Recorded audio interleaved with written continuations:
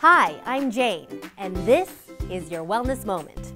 So you've decided to get off the couch and run your first 5K. Good for you. Today I have Joe Krugh, physical therapist, to help get us started. Hi, Joe. Hello, Jane. Now, I know you're an avid runner. What advice do you have for someone who's just starting out and they want to make this first 5K memorable? I see a lot of patients that are coming in with running injuries. Most of them are pushing too hard too soon.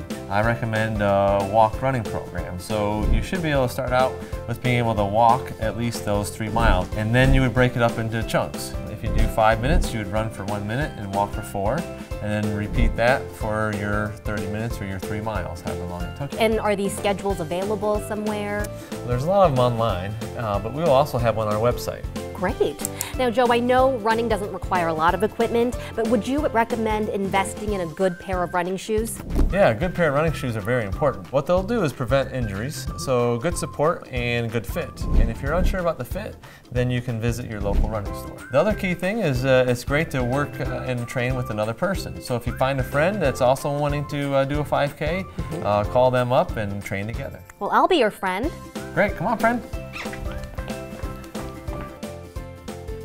Don't forget to subscribe to our channel and come back for more wellness moments. And don't forget to visit stjoeshealth.org/join me for upcoming events and healthy tips.